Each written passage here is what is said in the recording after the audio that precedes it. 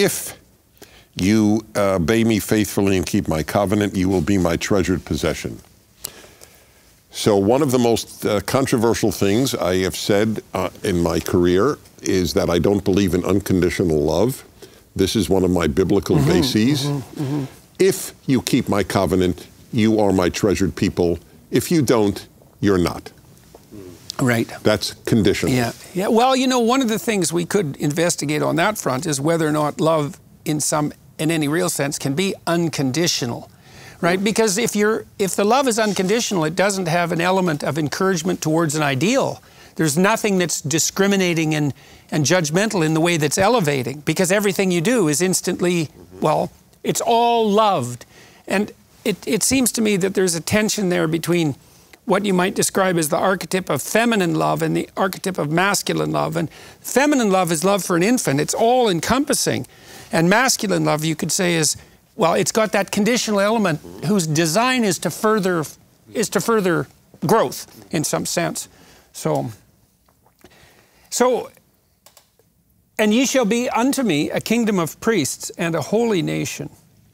These are the words which thou shalt speak unto the children of Israel. Right, banging home that point.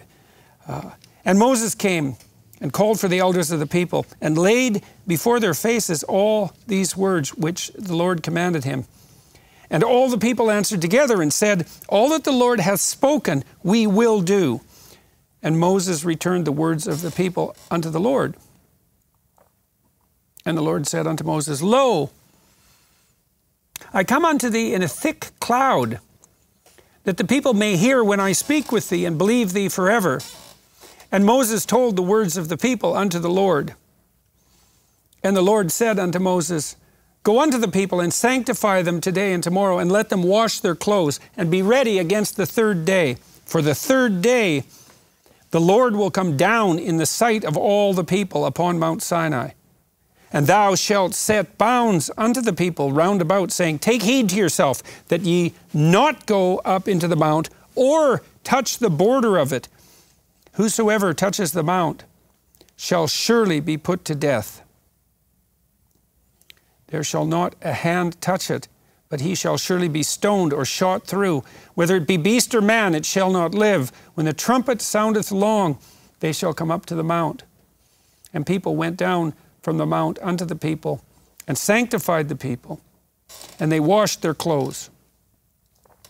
And he said unto the people, be ready against the third day, come not at your wives. And it came to pass on the third day in the morning, that there were thunders and lightnings, and a thick cloud upon the mount, and the voice of the trumpet exceeding loud, so that all the people that was in the camp trembled. And Moses brought forth the people out of the camp to meet with God, and they stood at the nether part of the mount. And Mount Sinai was altogether on a smoke, because the Lord descended upon it in fire, and the smoke thereof ascended as the smoke of a furnace, and the whole mount quaked greatly. And when the voice of the trumpet sounded long and waxed louder and louder, Moses spake, and God answered him by a voice. And the Lord came down upon Mount Sinai on the top of the mount. And the Lord called Moses up to the top of the mount, and Moses went up. And the Lord said unto Moses, go down, charge the people, lest they break through unto the Lord to gaze, and many of them perish. What do you think of that that issue of perishing there, Jonathan? So it's repeated multiple times in this part of the story, and it reminds me also of other sections that talk about, I think God only allows Moses to see his back and not his face because it would be too destructive. And there are later references to the potential for death to occur if people touch the Ark of the Covenant. It's something like, beware of touching anything that's deep and sacred, because it's so, what would you say? It's dangerous to too carelessly approach that which is most fundamental. I mean, that's certainly the case in life. So, yeah, I think so. But I think there's also something else going on. We talked about this a little bit last time, which is that in some ways, many of the iterations of the story until now show us that God is in some ways too high at this point. That is, God has forgotten Israel. Israel are scattered. They don't have cohesion. They're not a nation. They're not coming together. And so now we come to the mountain, and you have a dramatic representation of that. God is up above, up in the mountain, the trumpet, the music of the spheres. You hear, he's the pattern of everything. He's the source of all things. And then he says, put a boundary around the mountain. Nobody should come in, because until there is mediation between God and the world, God will swallow up the world. And you can understand it. You can understand it at a lower level. I mean, obviously, this is talking about all of reality, but you can understand that, if you have a goal and you don't have mediations towards that goal, it actually will just be a judge that will break everything. So if I tell you jump 1,000 feet, that's it. That's the goal for you, and then it'll just crush you because you can't.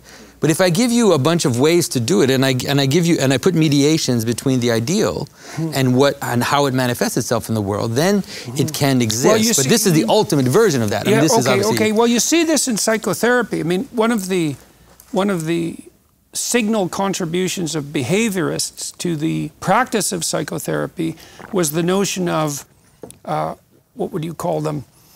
Incremental strategies. So a behaviorist principle is, imagine that we had jointly strategized so that you were aiming at something. Maybe you're unemployed and you're aiming at getting your CV together to get a job.